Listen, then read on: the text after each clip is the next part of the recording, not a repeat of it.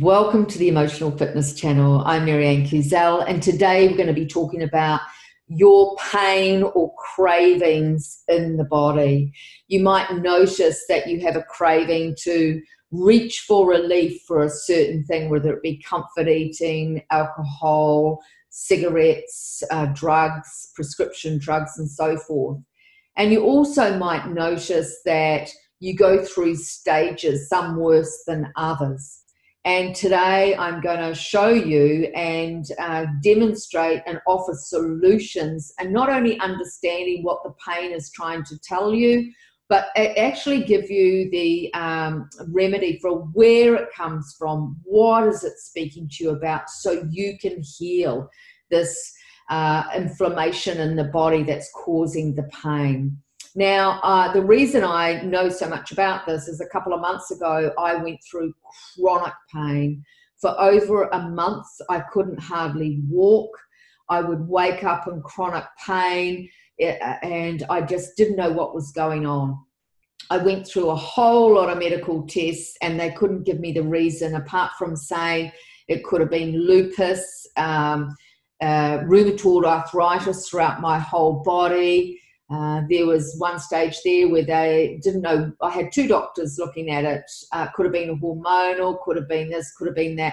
And when they gave up and said, look, it's definitely some sort of rheumatoid arthritis, we need to send you to a specialist. It could be fibromyalgia. So I started researching, and I noticed on every expert with inflammation, rheumatoid arthritis, none of them, and they all said, they didn't know what caused it.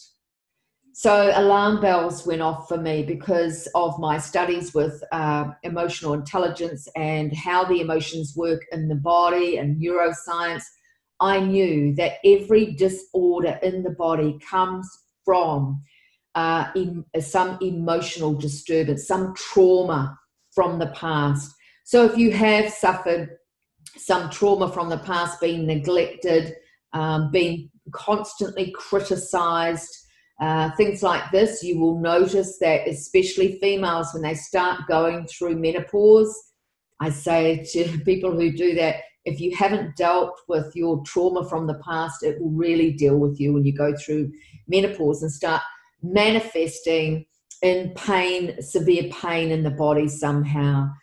So what we tend to do is we reach for relief more to feel better, whether it be wine or sugar or things like that. And that temporarily makes us feel okay because it's seducing the nervous system. It's masking the problem, which is the emotional disorder.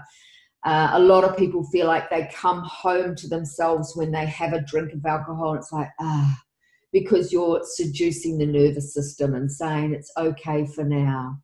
But what tends to happen is the build-up of inflammation gets worse and worse and worse as time goes on, and this causes chronic dis-ease in the body.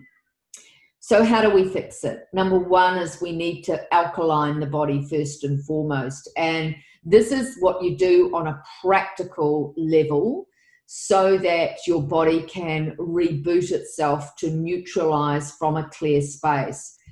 This is how we do it. You must do things like, well, I'll just tell you what I did. So put lots of green into the body, which is alkali, putting things like celery, spinach, and putting some ginger in there, lemon juice, things like that. And this turns the body into alkali. So whiz it up, put an apple in there, whiz it up, and have that go into the body before your first meal of the day. Hopefully you can do something like not having a physical meal until lunchtime, and you're cleansing the organs, preparing the food so it can be digested without turning into inflammation, acid beforehand. Another great tip to do is to make sure you get apple cider vinegar for those that can have it. If you've got prone to gallbladder problems or stomach problems, I wouldn't recommend it, but make sure if you're going to, you get the apple cider vinegar with the word mother on it. Now, the mother is the mother apple that is anti-inflammatory, antibacterial, and antiviral. And so it's antifungal, all of it. Brilliant stuff. So the first thing I do in the morning is put 2 capfuls in my water bottle and scull that. And then before lunch, I will have a green drink, and then I will just have some protein. So really, really important. Now, I'm not asking you to let go of your wine. I'm not asking you to let go of your comfort eating, all of these things. But what you'll notice is these behaviors are trying to cover up the cravings, are trying to cover up some emotional disturbance in the body. So here's a question to ask yourself. Ask the body, just a simple question, what are you craving? Now, we're not here to look at the symptom, which is, well, I'm craving wine so that I don't have to feel this way. Just stop for a moment and even journal for 2 minutes. My body is craving. And what you might notice is in our nervous system, it tells a story.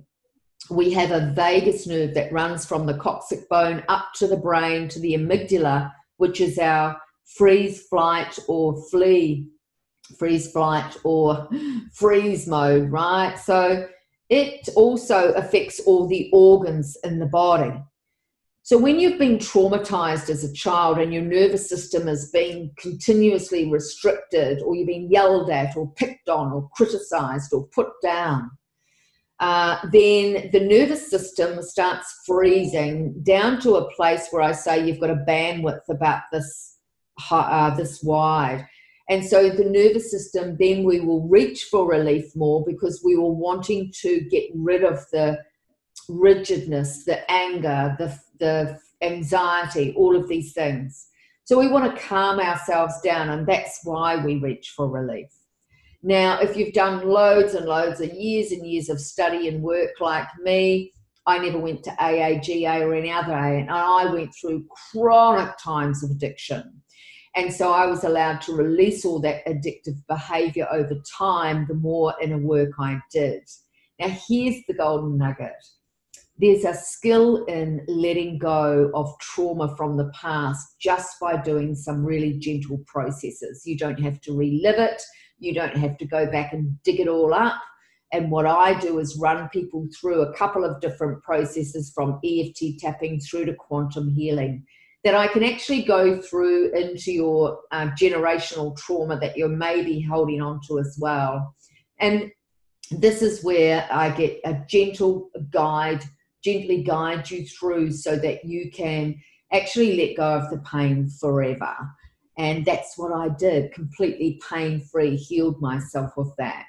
So what you'll also notice is you'll let go of addictive behavior too, the more that you do this sort of work. And there are layers and layers and layers that you might have or might not have. We'll just have to see.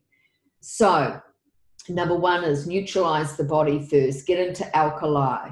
Number 2 is ask your body what you're craving. It will probably be something as simple as love, right? And the more that we're pouring toxicity into the body, the more you're telling your body you're not worth it, I don't love you, I don't care about you.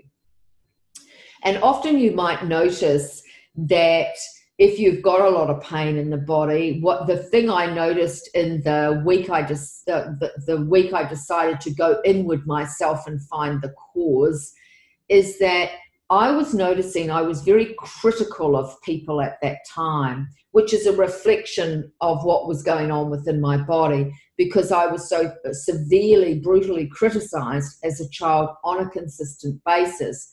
It was coming up to be healed. And here's another beautiful piece to recognize. The brain, when you've suffered trauma as a child, the brain won't allow that trauma to come up unless it's ready to be healed. So if you're in a position where you're wanting to stop a certain behavior, or you've got chronic cravings, or you've got chronic pain in the body, then these processes I will run you through are for you. Lastly, always remember Everyone deserves to feel empowered.